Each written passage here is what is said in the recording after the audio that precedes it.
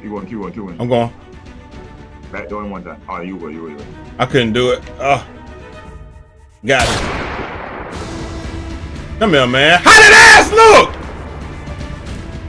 Trey ball! MoneyGram, man! Wait, rock! I told, hey, this green machine legit, boy. What you gonna do, bro? Flotation device, my boy. Stop playing with me. Oh, you can't help. Right! Why they both ran to me? I started doing more. Alright, ladies and gentlemen, y'all already know what time it is, man. If you like the video, subscribe for more daily 2K content, and let's get right into it. NBA 2K21. Look, I know you guys are having some issues with shooting. I know you need the best badge set up. I know that you want to become a more consistent shooter. I am someone who is that consistent shooter, and I can show you the way right after this.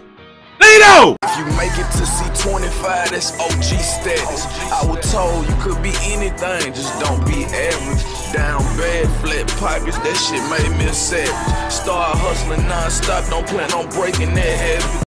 Alright, ladies and gentlemen, this is my current badge setup. I'm gonna let y'all see that in 1 second, but I want to show y'all really quickly that I am legit. Alright, here we go. Look, this is in the park, 65.8 and rising. 88.8 win percentage or whatever you want to. It is what it is, man.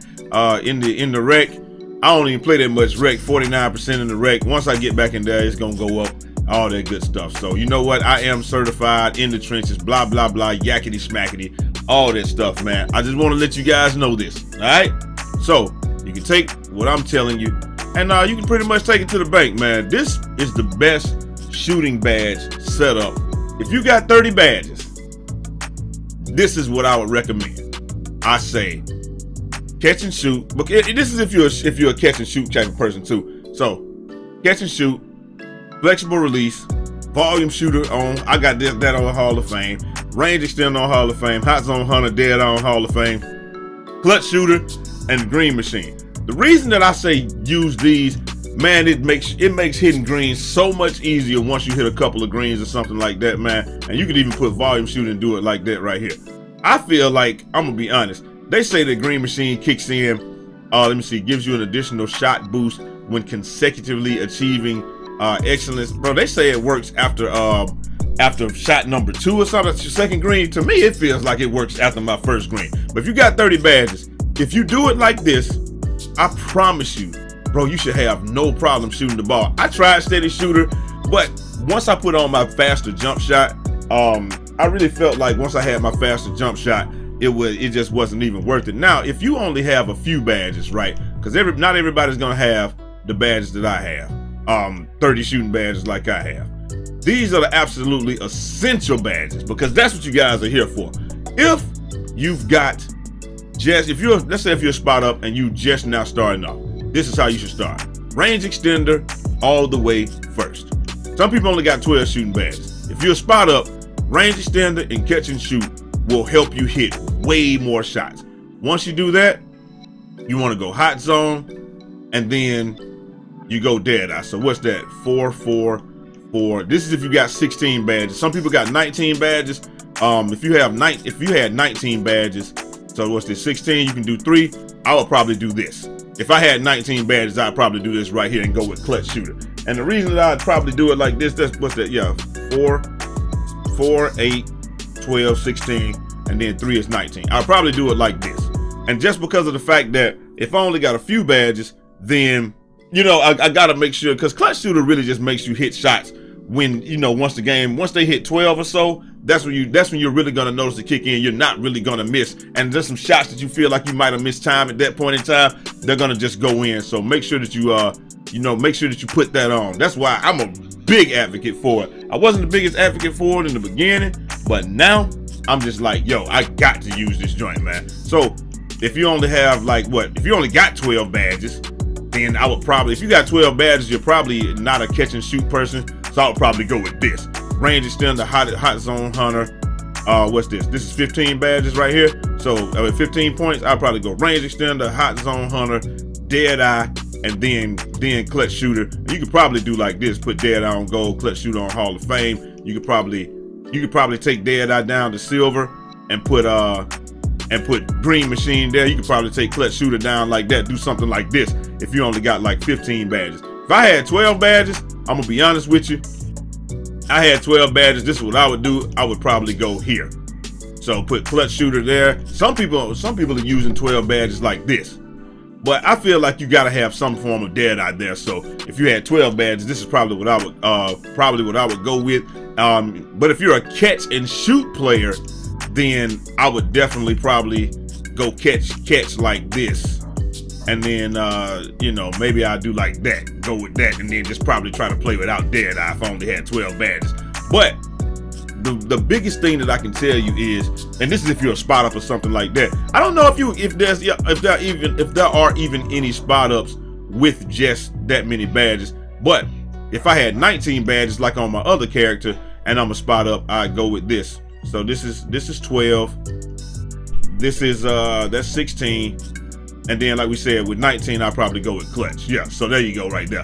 These badge setups are going to help you hit the most shots and, you know, stuff like that. And like I said, you probably can come down off of that and go with some green machine. And then you can probably, you know, kind of go between these. Some people got 22 badges, so that's 3 more. So I would probably go Deadeye, clutch.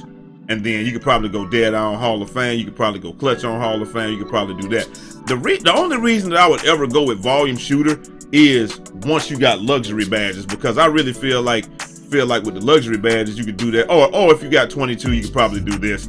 I would probably do this flexible release and probably take this down to bronze and put flexible release on Hall of Fame. I'm not gonna lie, man. If you could afford to put flexible release on Hall of Fame, I would definitely do it. So in the situation where you only got a few badges, you could probably do like this, put flexible release on gold. Let's say if you got 12 badges, right?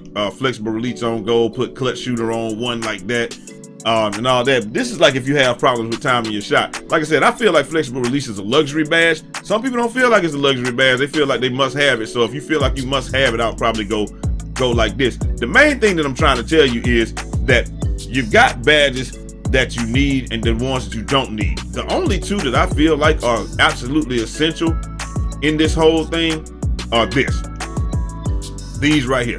You gotta have range extender. If you're a spot up, you need catch and shoot. If you're not a spot up, then you're gonna need hot zone hunter, right? So hot zone hunter, even if you are a spot up, you're gonna need a hot zone hunter. So I would probably go range extender and hot zone hunter before I went anything else. But if you're a spot up, I would go range extender and catch and shoot first, and then you go from there. Then you work your way into the hot zone hunter and all of the other badges. That's just how I would do it. But like I said, as it stands, I mean, if you're stuck in the corner or something like that and you have a low 3 ball, then you have to go corner specialist, and then I would probably go clutch shoot or something like that. Like if I had 19, what's that?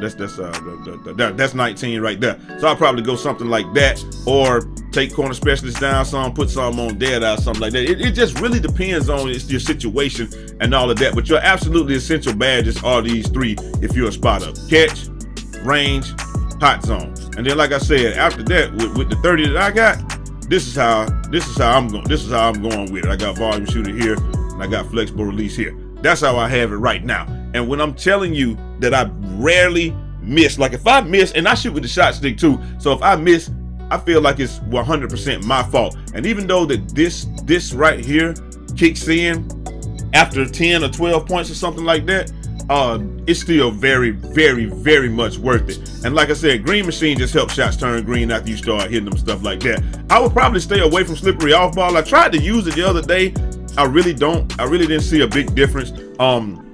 Tireless shooter is actually a good badge if you're a point guard, but you got to have a lot. You know, you got to have a whole bunch of badges. Like I said, with this, you can always take some Deadeye down. Like some people take Deadeye down and put it on bronze and put this tireless shooter on gold. I don't have no problem with that, but I don't shoot. I'm a spot up. I'm just a center, and so that's why I do what I do. Anyway, man, hopefully this helped you guys out. The main thing that you're going to take away from this is that the 2 essential badges are: you got to have range extender first. That's the badge that I would put on absolutely first before anything else, and then I would start working up from there. If you're a spot up, like I said, these are the 2 badges that I started with: catch and shoot and range extender. Once I got that, then I worked myself in the hot zone. Then I went Deadeye. Then I flexible release.